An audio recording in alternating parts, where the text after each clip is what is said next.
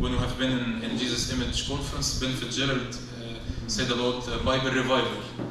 So we need it. Amen. Lord, send the Bible revival in our generation. Amen. Amen. To love your Bible, to love your verses, to keep your verses, to keep it by heart, to recite the Bible verses, to be like the man who is like a tree rooted by the streams of water, to be fruitful in all seasons. Amen? Amen. Amen? Yeah. Then Jesus entered and passed through Jericho. Now behold, there was a man named Zacchaeus, who was a chief tax collector, and he was rich. And he sought to see who Jesus was, but could not because of the crowd, for he was of short stature. So he ran ahead and climbed up into a sycamore tree to see him, for he was going to pass that way. And then Jesus came to the place. He looked up and saw him and said to him, Zacchaeus, make haste and come down, for today I must stay at your house. So he made haste and came down and received him joyfully. But when they saw it, they all murmured, saying, he has gone to be a guest with a man who is a sinner. Then Zacchaeus stood and said to the Lord, look, Lord, I give half of my goods to the poor, and if I have taken anything from anyone by false accusation, I restore fourfold. I don't know after he did what he said, how much has been left to him. He said that if I have taken anything from anyone by false accusation, I restore fourfold. And I give half of my goods to the poor. And Jesus said to him, today salvation has come to this house, because he also is a son of Abraham. For the Son of Man has come to seek and to save that which was lost. I believe, if I may start my message this morning, that many of you has come as Zacchaeus, who are coming to see the Lord, and who are coming to behold His face and to behold His glory. And many times we just feel we are in doubt if the Lord even sees us. You know what I mean? Does He even see me? Does He even recognize me? Does He even know that I have taken this course to come to the conference, and maybe I left a job, maybe I left my family, maybe I traveled for hours driving, or took a plane to come here. Does the Lord really see me? Yes, He sees you. Yes, He sees you, and He calls you by name. Amen? Amen? Amen? Do you believe in that? Yes. He sees you and He calls you by name. And the interesting thing that the Lord did not ask anything from Zacchaeus. He didn't tell Zacchaeus, you have been a tax collector, you have taken so much from the people, you should return this. What did you read it in the Bible? Did you recognize that the Lord didn't ask from him anything? He didn't tell him to give anything to anyone. Just being Zacchaeus in the presence of Jesus, he realized that how sinner he was, and how all this collecting the money that he did, and taking unjustly from people, and maybe being unjust in his tax collection, he realized that he has to give. He does not need all these riches anymore. I give half of my money to the poor, and if I have made a false accusation to anyone, I restore fourfold. And that's what the love of the Lord does to us. Amen. If we are speaking about repentance, if we are speaking about transformation, if we are speaking about escaping this system of Babylonian system and the system of the world and Satan and sin, it could only be done through the love of God. By receiving His love, by his receiving His grace and His empowerment and His spirit of love and spirit of grace that empowers us when we see His face, when we really in deep in our hearts and deep in our souls, when we really know that He really knows us, He knows me.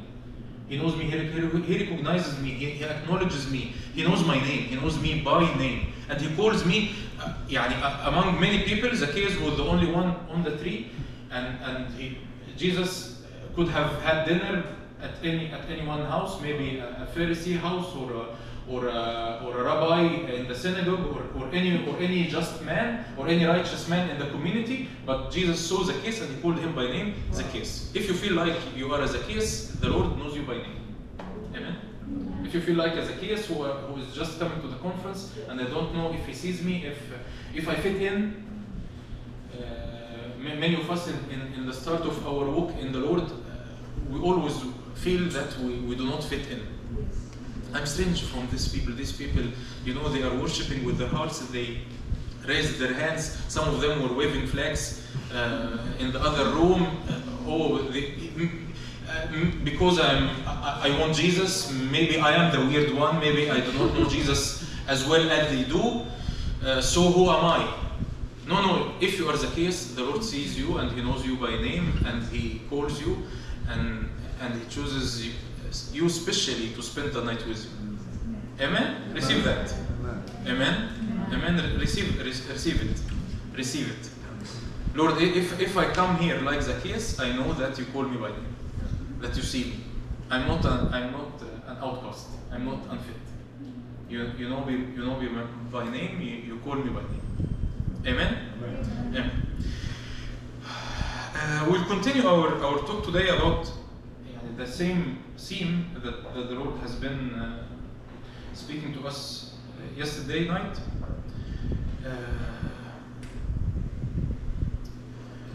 And I want to start with this. The Lord is in the business of changing names. Because I don't want to leave you with a message of how Satan has been trying to distort and destroy our generation. But the good news is the Lord is redeeming our generation and redeeming our identities. Amen? Amen. And the Lord, from the start of the Bible to the end of the Bible, the Lord is in the business of changing names.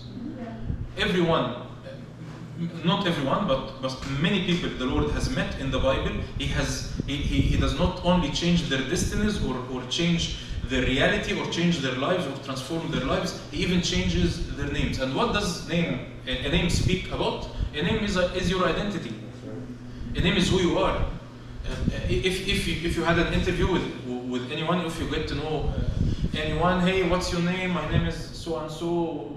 What do you do for a living? I work as a kaza, maybe a physician, maybe a dentist, maybe in a restaurant, maybe a driver.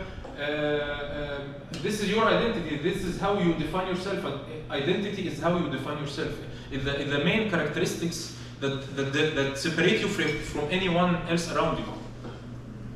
And most of the time we define ourselves by the negative stuff.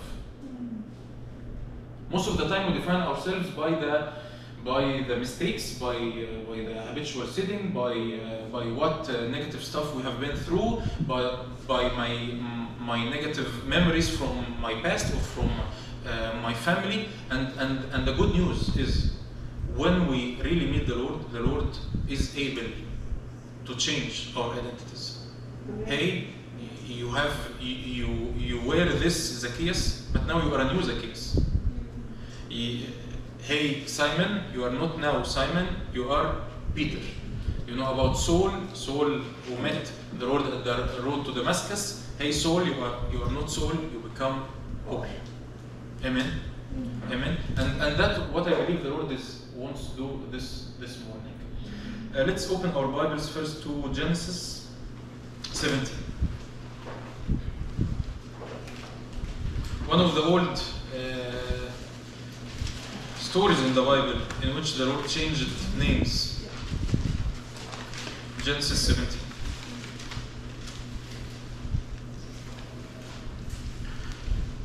Let's read from verse 1 to verse 7. When Abraham was 99. Oh, how old was he? 99. Who is here 99? Who is here 80? You are not even close to how old Abraham was when the Lord changed his name. So it's not even that late for the Lord to change your life. Amen? Amen? When Abraham was 99 years old, the Lord appeared to Abraham and said to him, I am Almighty God, walk before me and be blameless, and I will make my covenant between me and you and will multiply you exceedingly. Actually, the Lord has given this promise before to Abraham and told him that I will give you the seed and I will bless you and I will make you a blessing to all the nations. Then Abraham fell on his face and God talked with him saying, as for me, behold, my covenant is with you and you shall be a father of many nations. No longer shall your name be called Abram, but your name shall be Abraham, for I have made you a father of many nations. I will make you exceedingly fruitful, and I will make nations of you, and kings shall come from you, and I will establish my covenant between me and you and your descendants after you in their generations, for an everlasting covenant to be God to you and your descendants after you. Abram, what does Abram means? Abram means an honorable father. But the Lord's promise for Abram to be a Lord for many nations, a father for many nations. So the Lord changes Abram's name from an honorable father to a father to many nations, and what that is what Abraham means, and that's what the Lord does in our lives. When we first meet the Lord, and we hear about this, we hear about holiness, we hear about living for God and reading our Bibles and doing good things, we start to ask ourselves, how could I do these things? You know, how can I live the way the Lord is calling me? Actually, you are not living the way the Lord is calling you by your power. By yourself, not by might nor by power, but by my spirit, say the Lord. So you are not living this life by how you are managing life and how you are, okay, I will try to read the Bible, then when I try to read the Bible, I cannot understand the Bible, so I stop reading the Bible, and then I go to church, and then stumble in some relationships, so I stop going to church. I start praying, but I find Satan fighting me when I start praying, so I stop praying, then I give up on this Christian living. No, it is not about you. It's not about Abram trying to give birth to many nations. It's about the Lord God Almighty who meets Abram and changes his name. Amen? And that the Lord is doing with us. That when the Lord meets us, he can change our identity. So what does it mean? It means that you stop identifying yourself, but what you know is true about yourself. If I ask any one of you, what are your weaknesses and what are your strengths? We have answers, correct? We have answers to these questions. Oh, my strengths are 1, 2, 3, 4. My weaknesses are 1, 2, 3, 4. So, do these weaknesses align to the call of God? Most of us will say no, they do not. The Lord is calling me to evangelism, but I have fear of people. The Lord is calling me to play music, but I have no time to train. The Lord is calling me for business, but I feel all the time that I have no wisdom in business. So what's the solution? Okay, I may take some courses, I may go to some classes, I may learn some stuff. Okay, all of this is good, but all of this does not change Abram from Abram to Abraham. All of this does not change your identity, your definition of yourself. What we really need in our hearts is a change of identity. It is a real transformation of how you see yourself. And I cannot change. Who gave you your name? Your parents. Why? Because they are the people responsible of you. They have the authority over you. And while they are declaring this name over you, they are declaring a certain destiny. Maybe it's a bad name. There are many people in the Bible. Rebecca was Rebecca, or Rachel was giving birth to her son Benjamin صح؟ Benjamin بالإنجليزي؟ Benjamin? Benjamin? Yeah, Benjamin. She was dying while giving birth to Benjamin, so she called him the son of pain, the son of death. So Jacob heard this name. No, I cannot call my son the son of death. Maybe you have been born in a family that has been calling you since birth. You are the son of pain. You are a daughter of pain. Your life has been always tough. Your life has been always hard. You are worthless. You have no value. I wish that you never came to this life. Maybe your parents did not want you from the first.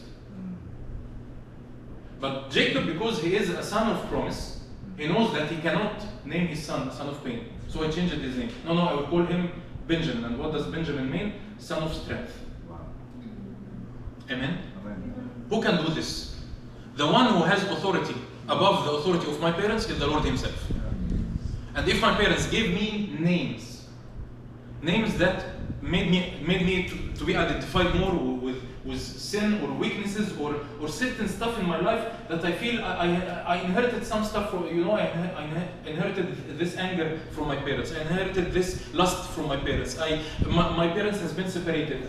I feel always abandoned. I feel always unloved. I feel always unrecognized. I always feel that I am a failure. Why? Because my parents had said so and so.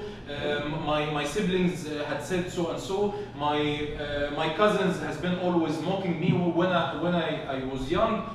I cannot change myself. Yes, you cannot change yourself, but there is one who can change you. The one who can change you, who can call you by new names, above the name the names that you have been receiving all your days. That's right.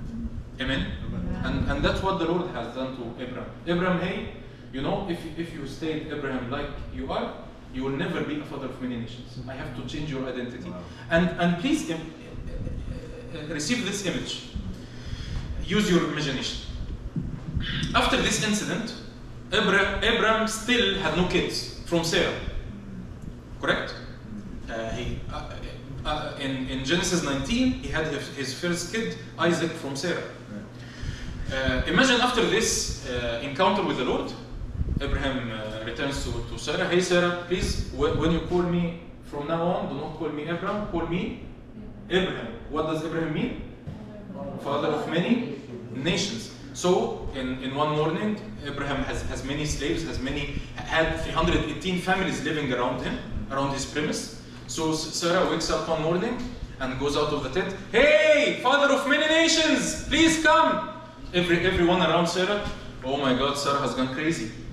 She has gone mad. Oh, poor lady, because she can't have kids. She's imagining that Abraham has become a father of many nations. Abraham has called father of many nations before he had many nations. Yeah. And that is what the Lord is doing in our lives. He calls us by new names even before we see it starting to happen. Right. And I have to believe in this identity and I have to use it. Remember yesterday when I was speaking about Daniel, how his friends should call him by his identity, and I have to find myself people who calls me by my new identity. Right. There is this group of friends. Whenever I'm among them, they remind me with my old self. You should leave them. Oh, but they have been my friends for all life. Have they done to you any good? You have stayed the same all life.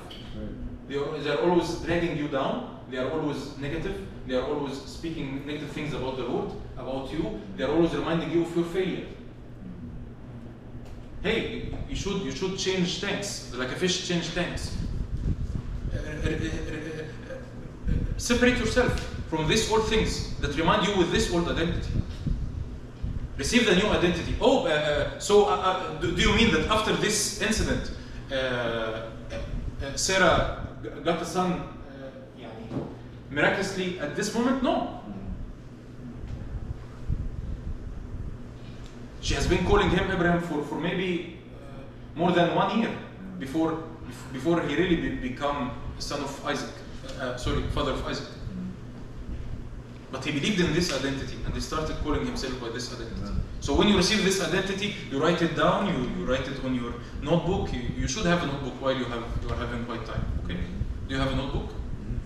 Do you have notebooks? Yeah. Buy one. Buy a notebook, put it in your Bible, write down all the things that the Lord is speaking to you, remind yourself with it. So when you forget the new identity you received from the Lord, you get back to your notebook and you remind yourself, oh yes, I'm not Abraham anymore. The Lord has called me Abraham. Amen? Because everything around you from the enemy and from the world will try to remind you with your old identity. And you should remind yourself of the new identity. Right. And that the Lord tell to Habakkuk. You know Habakkuk 2, script the vision so that the one who reads it may run. I'm translating it from Arabic. I don't know. Does it even make sense? But I'm doing my best. Write the vision down. Write the vision down. Write this new identity down. Amen? Amen. Let's see another one who the Lord changed his name. Genesis 32. And this one is is so near to my heart. Why? Because he is struggling our struggle. Jacob. Let's read from verse 32. Sorry, 22. Chapter 32, verse 22. And he arose that night and took his 2 wives, his 2 maidservants, and his 11 sons, and crossed over the ford of Jabbok. He took them, sent them over the brook, and sent over what he had. Then Jacob was left alone, and the man wrestled with him until the breaking of day. Now when he saw that he did not prevail against him, he touched the socket of his hip, and the socket of Jacob's hip was out of joint as he wrestled with him. And he said, let me go. The angel of the Lord said to Jacob, let me go, for the day breaks. But he said, Jacob said, I will not let you go unless you bless me. So he said to him, what is your name? And he said, Jacob. And he said, your name shall no longer be called Jacob, but Israel, for you have struggled with God and with men, and you have prevailed. What is the story of Jacob? The story of Jacob is, I don't know if you have read the story before, but Jacob was the second son, but through deceit and through trickery, he stole the blessing from his older son. At this story, at this incident, Jacob was returning back to his father's land, and on his way to his father's land, he knew that he would meet Esau. Esau, his older son, who Jacob's know that who Jacob's know that Esau is very angry with, and he wants revenge. So at this moment, Jacob is broken. Jacob has been fighting all his days. He has been fighting with his father, has been fighting with his brother, he has been fighting with his uncle, Laban, has been fighting with his wives. He wanted to marry Rachel, but his father-in-law gave him her elder sister. He has been doing all this stuff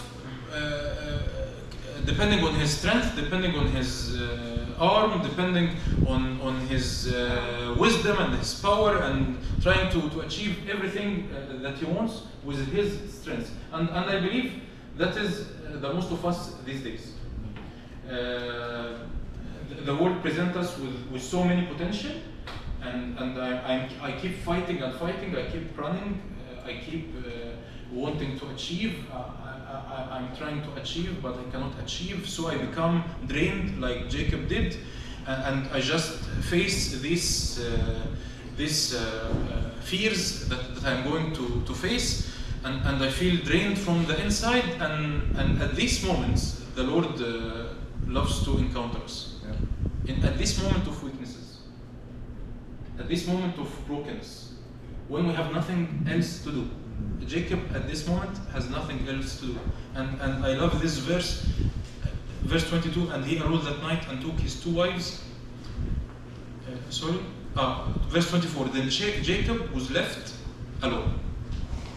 Jacob was left alone. He feels he is alone. No one to help, no one to ask for help. He has nothing else to do.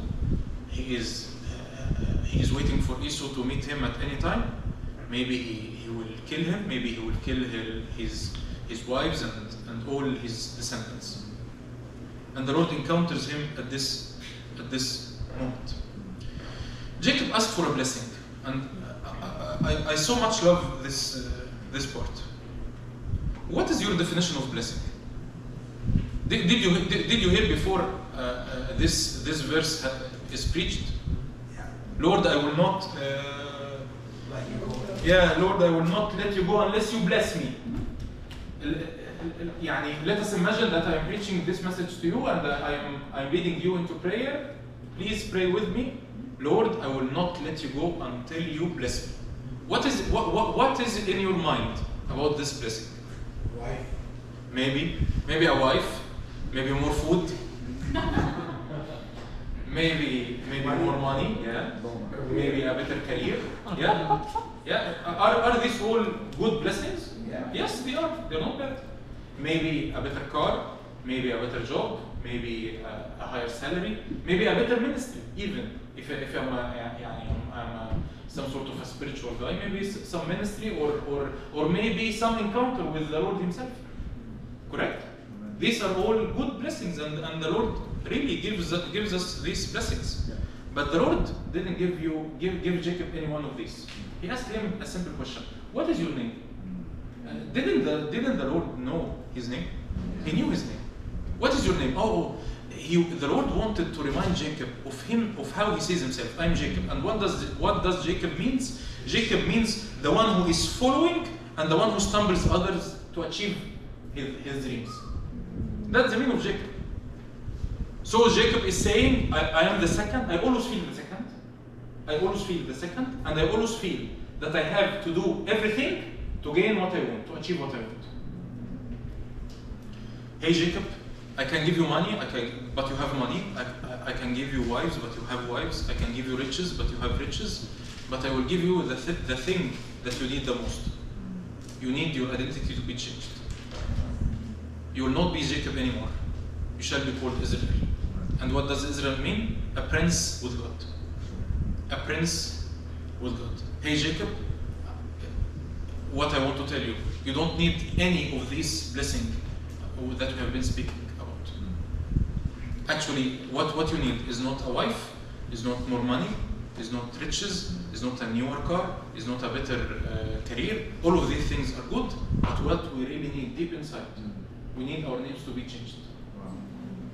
Jacob has to stop being Jacob and has to live as Israel, because Jacob is very tiring. Very tiring to who? To himself and to everyone around him. Jacob is very draining. Being Jacob is very draining. Being Jacob is death. All what you are carrying is death. To yourself first, to myself. When I live as Jacob, I bring death to myself first, because I'm fighting with everything. I'm fighting with everyone. I'm fighting with myself. I'm trying to achieve all of these dreams, and some of them happen, some of them not. I feel always that if you compare yourself with anyone at any moment, at any nation, you will always find someone better than you and someone lower than you. So stop comparing, stop fighting. What I should start doing? Start receiving a true blessing from the Lord. And what is that? New name. Yes, a new name, a new identity. This is a true blessing. That Jacob will be transformed to be Israel. Hey. You do not need to do that fight. Stop living as if it is a fight. Relax. You are a prince. I love you, and I see you, and I know you by name. Remember Zacchaeus? Zacchaeus, I want to stay this night with you. Stop living at this, because living this way will get you deeper into the world system. Living this way will get you deeper into bondage. It will not free you from anything. Amen?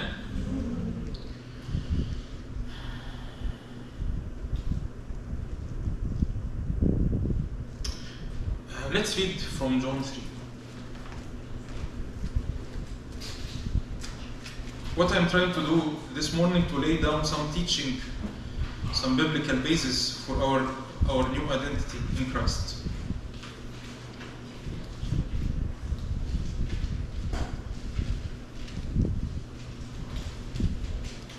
John 3 is a paragraph where Nicodemus, a ruler of the Jews, went to Jesus at night, and he wanted to ask him some questions. Hey Lord, how do I read my Bible? Hey Lord, how to pray more? Hey Lord, how do I fast more? Hey Lord, how do I do ministry more? Hey, how can I live in holiness? So Jesus told him, hey Nicodemus, you don't need to do any more thing. You need to be born again. And that's the start of our Christian living. And I know that most of you are being born again, but I feel in my heart that I should share this. If you didn't receive the new birth, if you didn't receive Christ as your Lord, which we will be praying together this morning to receive this new birth, because it was not being about being a Christian in name or from a Christian family or going to church. Nicodemus was the ruler of the Jews. He was a teacher. He was a rabbi. He knew all the stuff from the Old Testament. Maybe he knows the Old Testament better than most of us. But he could not see or could not reach this kingdom of God. There was a man of Pharisees, from verse 1, named Nicodemus, a ruler of the Jews. This man came to Jesus by night and said to him, Rabbi, we know that you are a teacher come from God, for no one can do these signs that you do unless God is with him. Jesus answered and said to him, most assuredly. He was asking, Nicodemus was asking, hey, you are a teacher, as if I always see this story as if Nicodemus is a rabbi, is a teacher, and he's coming to another teacher. So Nicodemus, the teacher, is asking the other teacher, who is Jesus, hey, I am a teacher, and you are a teacher. And it seems that you are doing more, you are doing miracles, you are doing signs and wonders. Please help me to do some of these. So Jesus answered him in verse 3. Jesus answered and said to him, hey Nicodemus, it's not about being a teacher. It's not about head knowledge. It's about a life-changing experience, which is being born again. Yeah. Hey, please, hear me, please.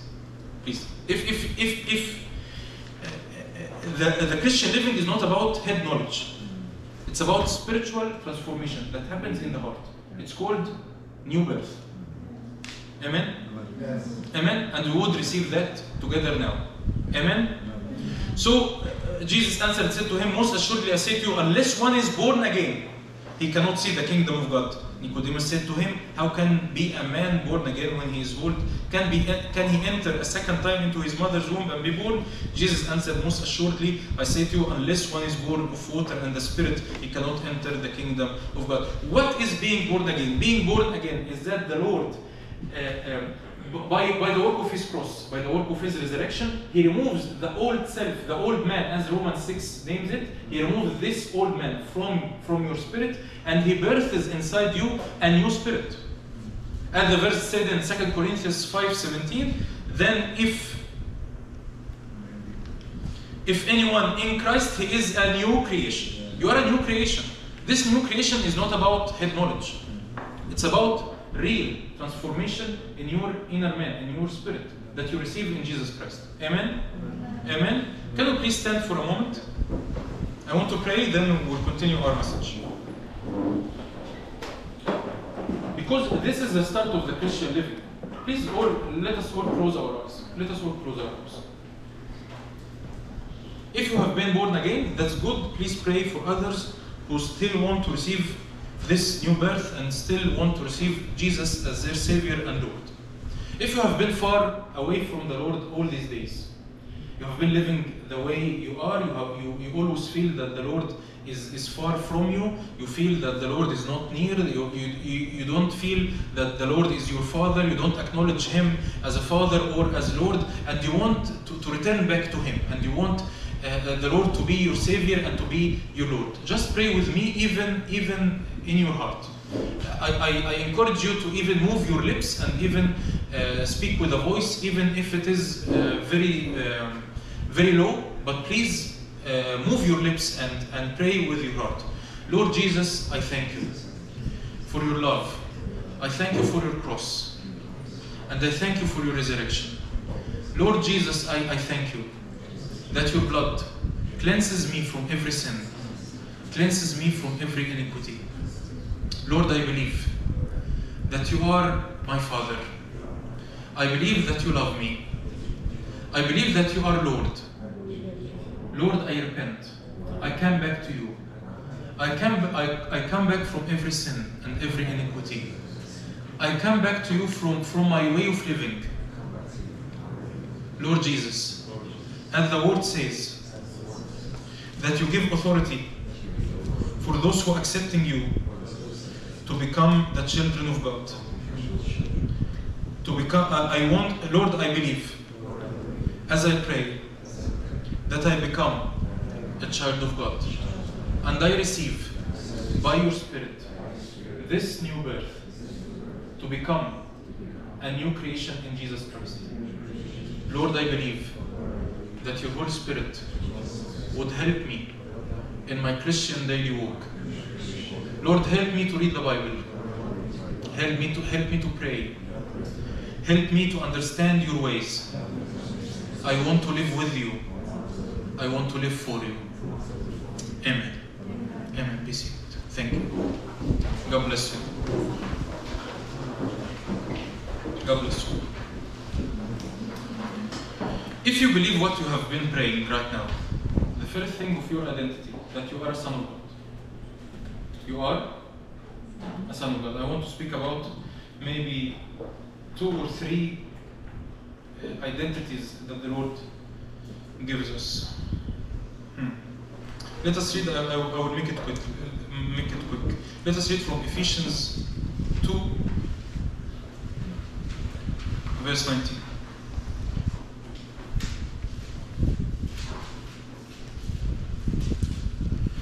Now therefore you are no longer strangers and foreigners, but fellow citizens with the saints and members of the household of God. The good news is when you receive Jesus Christ as your Savior and Lord, if you have received Him a long days ago, if you have just received Him, I saw people praying, God bless you, and I believe this is the best thing that can happen in someone's life, to be born again and to start a real relationship with God. And the Lord was speaking to me while I was in Egypt that people will accept Jesus Christ as their Savior in this conference, and I believe some did. And if you want to speak more about this, you can speak with me, with any one of the leaders, with Theodore, with Saif, any one of the other leaders who are present here in the conference. The most important thing when I receive and accept Jesus Christ as Lord, as Savior, I become a son of God. And what does that mean? I was speaking with someone yesterday. Being the son of God is like being the son of, as we say it in Egypt, in Arabic, el-kibir qawi, the big one. I have become the son of the big one. Actually, my parents are not bad. My parents both are physicians. My father has left being a doctor and became in full-time ministry from 30-something years ago. But they made mistakes, as all parents do. I am a parent and I do mistakes. They made mistakes. They made mistakes related to my identity. They made mistakes to how the way they raised me up. They made mistakes about maybe speaking condemnation or failure into my life. Many times I don't feel recognized or accepted or acknowledged or even seen. But now I know I am seen. But I'm not seen by my father, who is a respectable man, but he is weak. He's just a man. He's not with me now. But the Lord sees me now. He's with me now. Amen? Amen. When you become a son of God, you know that you have become a family of God. Yeah. The Lord is really, I tell this to the young people in Egypt. Many of us really does not understand what does it mean to be a son of God or a daughter of God.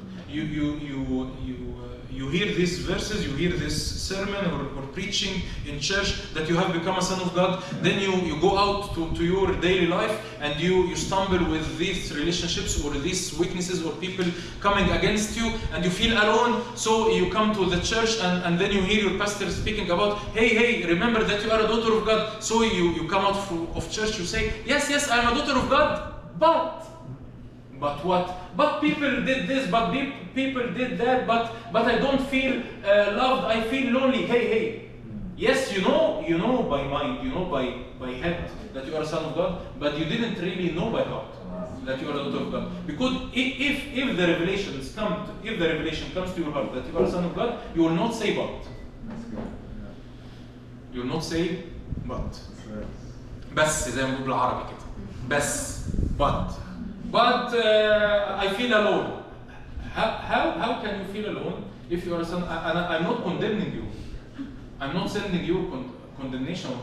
I'm not telling you that you are bad. I'm just telling you that it needs a real revelation. It needs a real revelation to know that I am seen, I am recognized, I am loved, I'm not alone. The Lord is with me all day, every day, even when I feel He is not here. Even if I don't feel it, if I don't sense that I am worth it, if I don't think that I can see Him or I can touch Him during worship or He's touching me during worship, He is here for me, I am a son of God. And I am a son of the big one. I am the son of the most important person on this whole universe. Yeah, that's in the Amen and the Hallelujah. Hallelujah. I am the son of the big one. Is there anyone here son of the big one? Amen. Amen. So what do you do when you feel lonely? You remind yourself. What do you do when you feel that you need this like on Instagram or this reaction on Facebook or this more views on TikTok? What do you feel when you feel that you are left alone by your friends or cast out from your friends or cast out from your family or no one really likes you? Yes, this was Jacob, but the Lord changed my name. I've become Israel. I've become Israel. Yeah, I have become a son of God. I've become a son of God. He is really with me. He really sees me. He's really supporting me. He's really pushing my back forward. He's really encouraging. Every good thing. I want to read this verse to Jacob from Epistle of Jacob, chapter 1. James. اسمه James بالإنجليزي. James, not Jacob. There is no Epistle of Jacob. I don't know why is Jacob. His name is Jacob. Why is translated the New Testament James and the Old Testament Jacob? You should change it. You should change it. His name is Jacob. Old Testament Jacob and New Testament James. You should do like an revival or مظاهرات اسمها ايه؟ Yeah, you should protest and change it. Make it in the New Testament Jacob. So the book of James. I will not know why his name is James. He should be Jacob.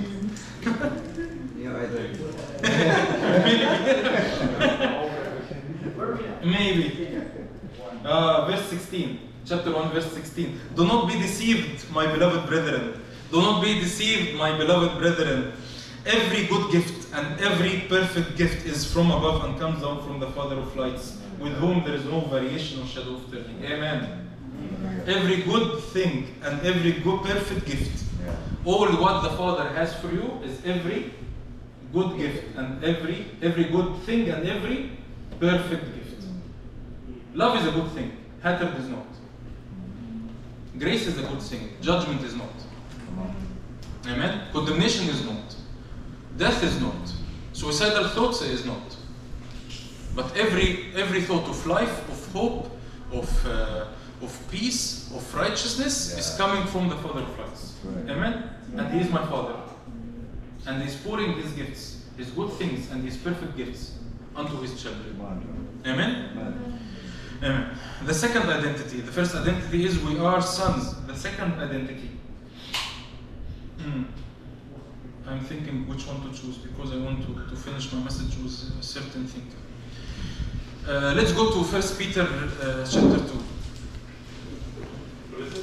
1 Peter. This is Peter, correct? Does he has another name? Yeah, this one I know, I'm sure about. His other name is 2 Peter. Yeah. 1 Peter chapter 2. Verse 9, the verse we have on the bracelets. Verse 9. Yeah, verse 9. But you are a chosen generation, a royal priesthood, a holy nation, His own special people, that you may proclaim the praises of Him who called you out of darkness into His marvelous light. Do you know what does the word chosen generation, what does the word generation means in Greek? It means species, breed. It's not speaking about a generation as a group of people living on the same time. It is speaking that you are a chosen species. You are a new creation. What does new creation means? A new creation means that maybe we understand new creation means that I have been living in sin, I have been living in darkness, and now the Lord making all things new, which means that I will be living in righteousness and in holiness. I will read my Bible, then everything become new. No, that is not it. That is you trying to be. That is you trying to do things. A new creation means that you, in your spirit man, in your spiritual being, there is a new creation, a new type of being that didn't exist before. Can I say it right? Do I say it right? Do you understand me? Okay. This new creation did not exist before. There is this mixture, there is this unity between God and man. Who is the first to start this new creation? Yes, correct. Jesus Christ. Jesus Christ is the head of this new creation. Fully God and fully man. Right now, if you believe that you are a son of God, you have become a new creation. What does new creation mean? It doesn't mean that you will now start to live good and you will now start to pray and to read your Bible and to go to church. Yeah, that's good. But that doesn't mean that you are a new creation. Being a new creation means that you are inside your spirit man. You have become a new species. Did not exist before. Do you know when you watch National Geographic or Discovery Channel and you find they discover these new species of butterflies or these new species of fish or these new species? Yeah. Do you know? We found this new species. We didn't know that it exists before. Yeah, you are a new species. You did not exist before. What is this new species? You are not just a man. What I'm trying to say that you are not just a mere human being that is trying to live good. Right. No, you are not. You are not like that. You have become an eternal being. Mm-hmm. You have become Christ-like. Yeah. Christ was fully man and fully God. Yeah. You have become a partaker. Like the epistle of 2 Peter says, chapter 1, you have become a partaker of the divine nature. Mm-hmm. Hey. Think about that for a moment. You have become a partaker of... Oh, you don't know the verse. 2 Peter, chapter 1, verse 3. You have become... Open it. Yeah, 2 Peter, chapter 1, verse 3. 3 or 4. 3. Yeah, you have become a partaker of the... Did you find it? Divine power, yeah. Divine nature. What is this translation? Yes, right. No, right now. 2 Peter. What? Chapter 1? Verse 1. Verse 4. 4. Divine 4, nature. hey. 4. My sins are forgiven.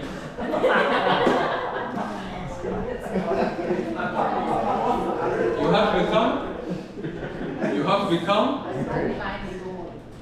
partakers of the... What does it mean?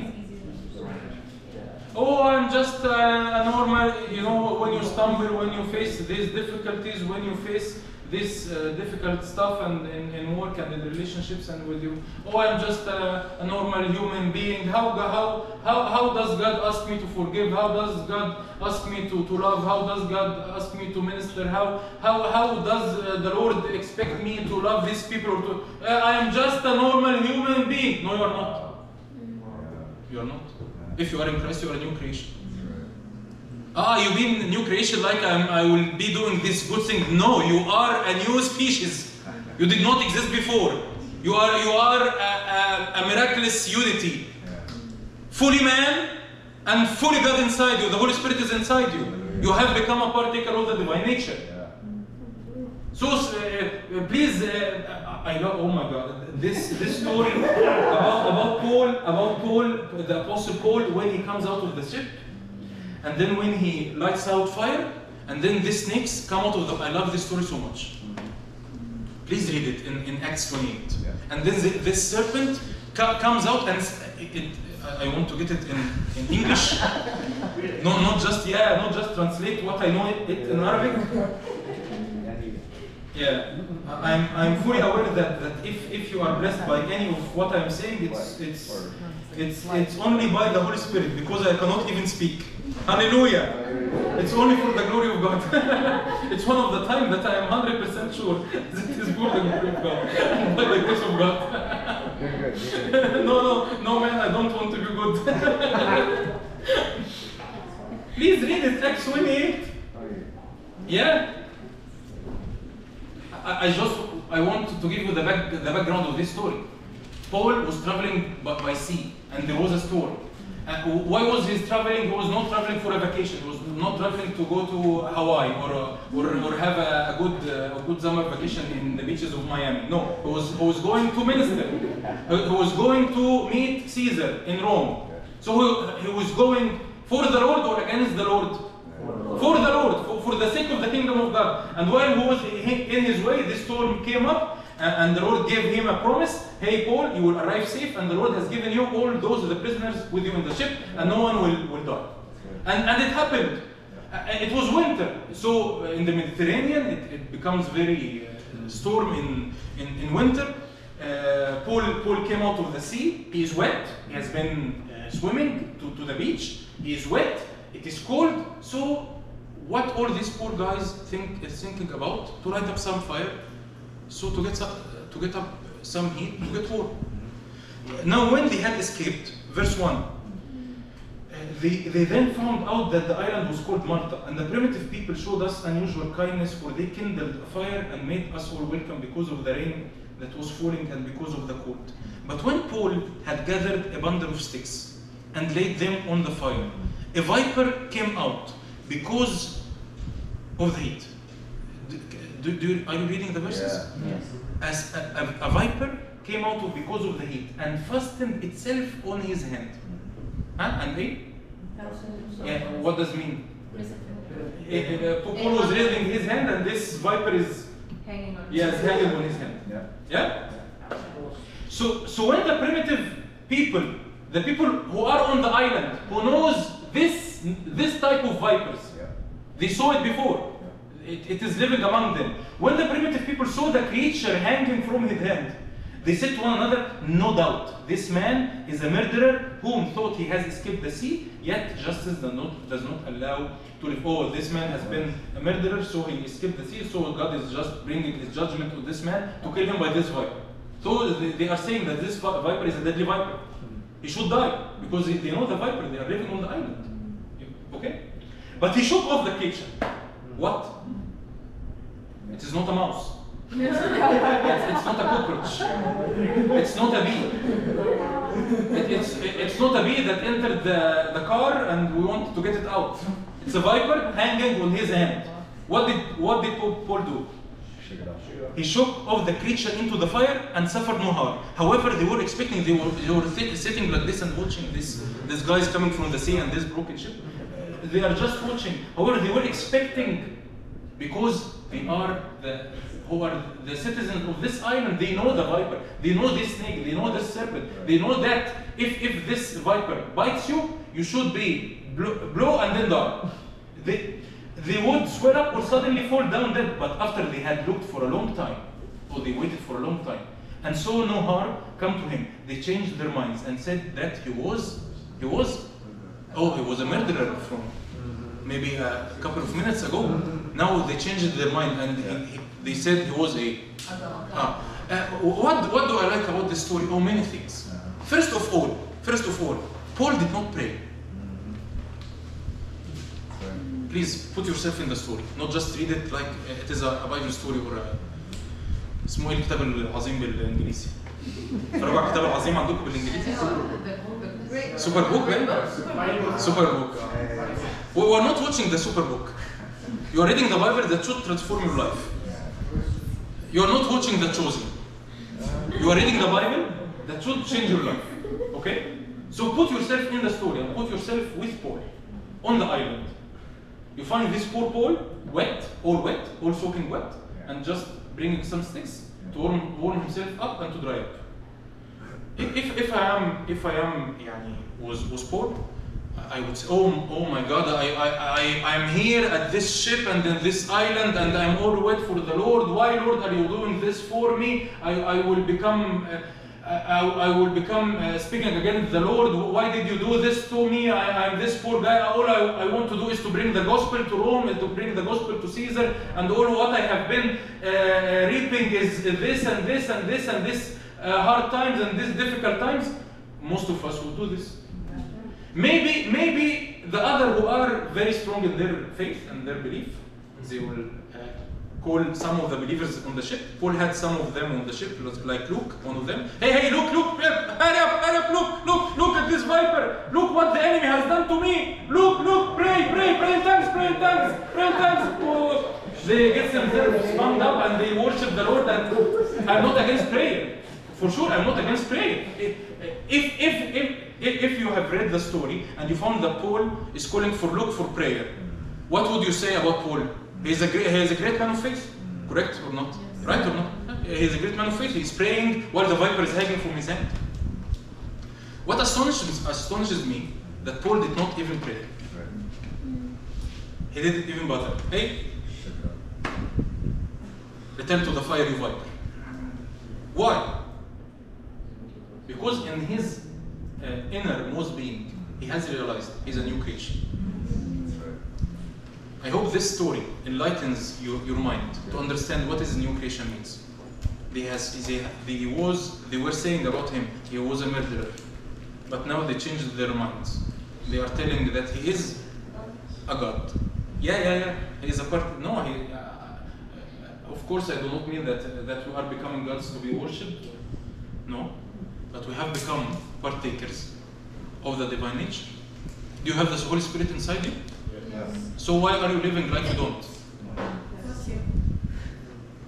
Why are you living like you are always lonely? You are just a normal human being. You cannot do anything. Hey Jesus, I cannot do anything without you. So Jesus looks to you from heaven. Yes, I know that you cannot do anything without you, and you are not without me. I am with you. I cannot forgive these people. No, you can. Why? Because the love of God has been poured into our heart with the Spirit who is given unto us. Romans 5. I cannot love these people. No, you can. Why? Because Christ in you, the hope of glory. Yes. Hey, I cannot live holy. No, you can. The Spirit of holiness is inside you. Stop depending on you. Stop living as Jacob.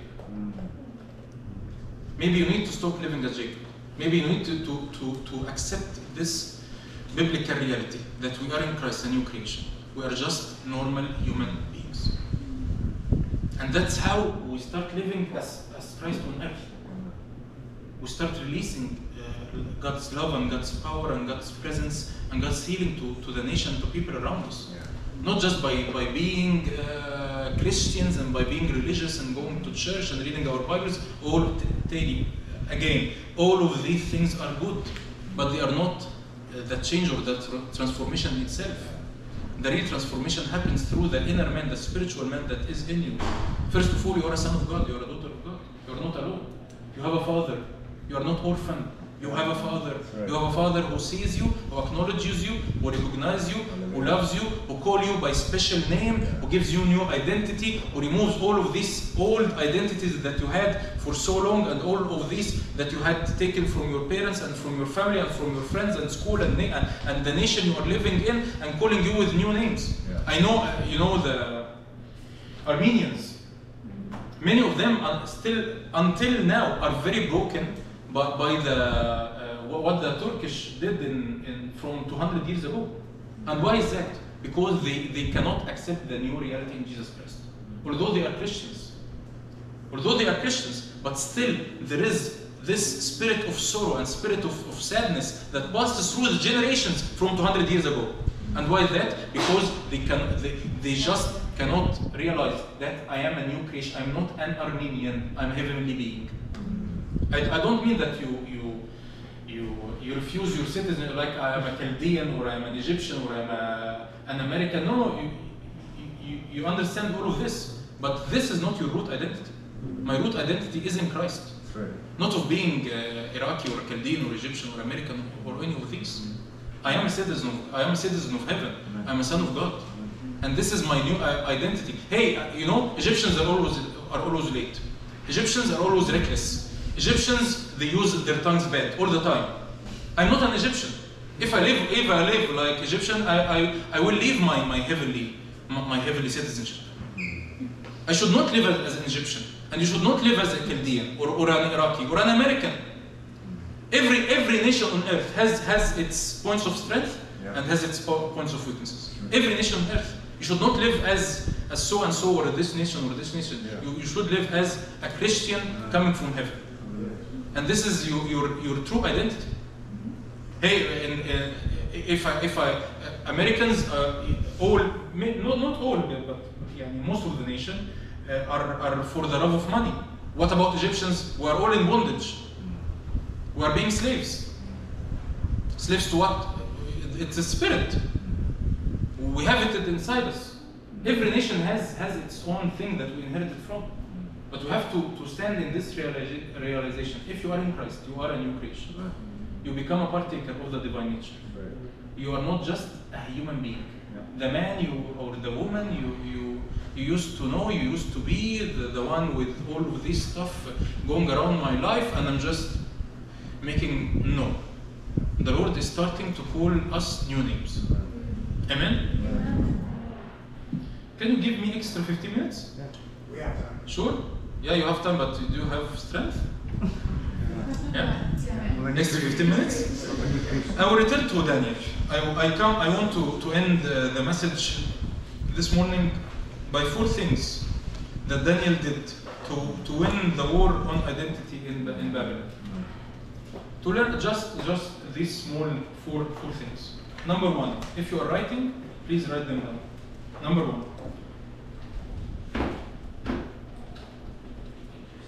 What is the first thing Daniel did to win over, to have victory over this war of identity? Number 1, identify the war and refuse the training of the enemy. And that's what we have been speaking about yesterday.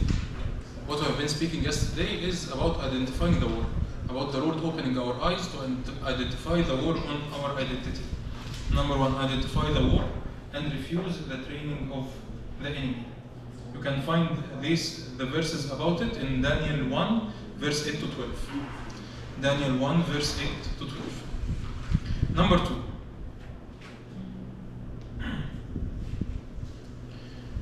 Number 2, the true and living relationship with the Lord. Let's read from Daniel 6.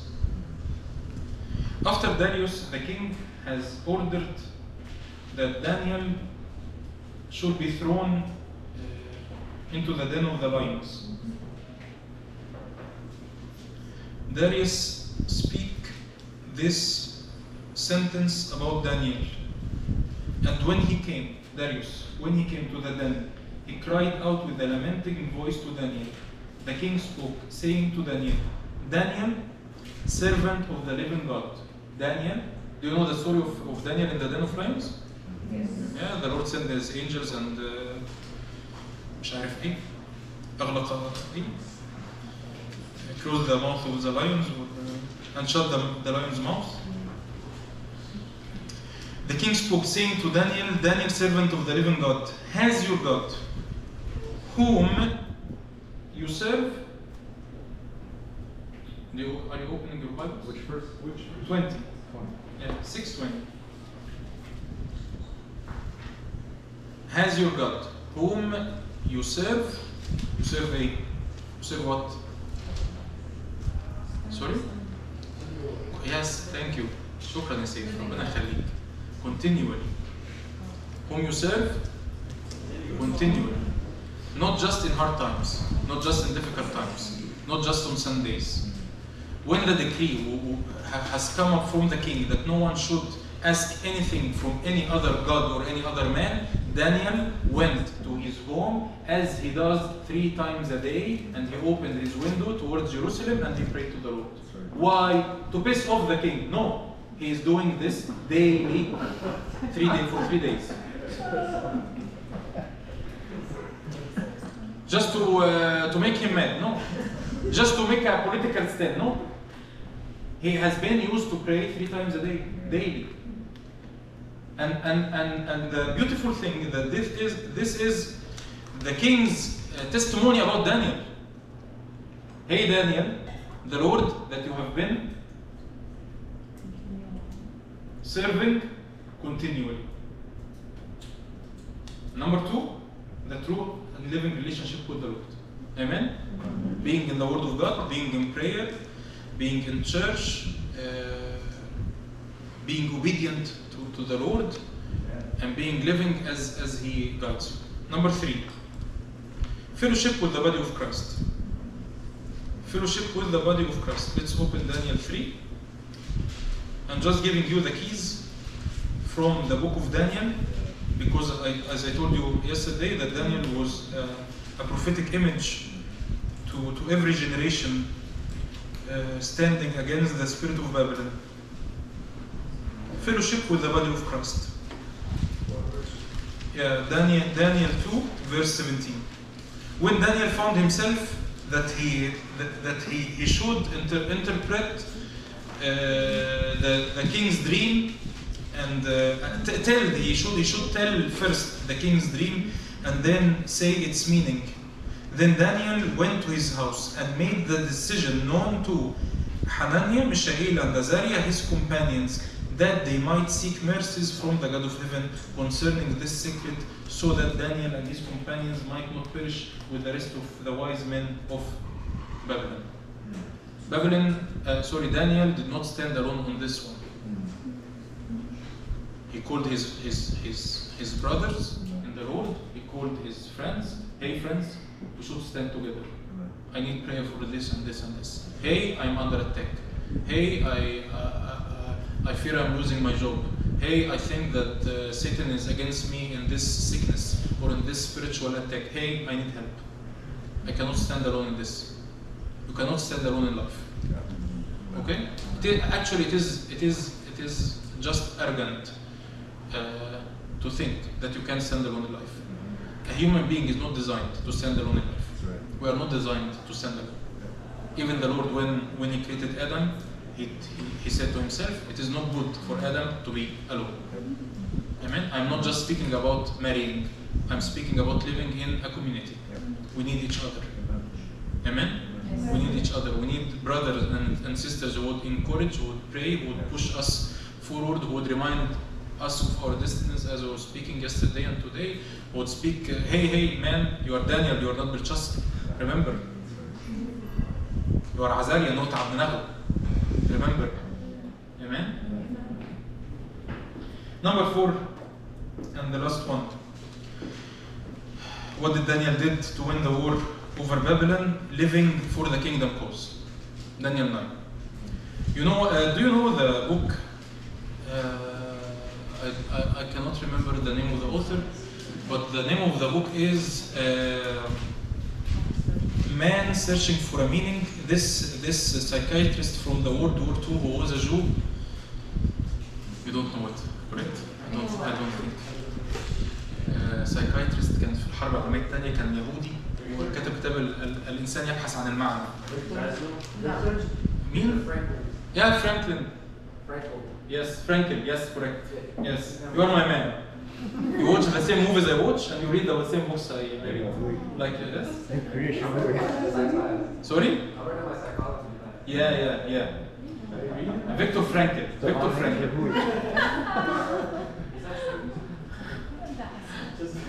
This man, Viktor Frankl, was a Jew, and he was in some Holocaust in the World War II, Second World War. Actually, he came up with this theory in psychiatry, and which is still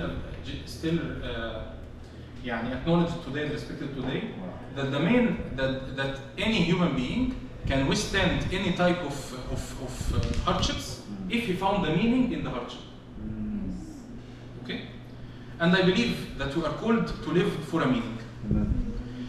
I want to tell you this. Do you remember the 3 points that we have spoke about Daniel? Daniel identified the war and refused to be trained.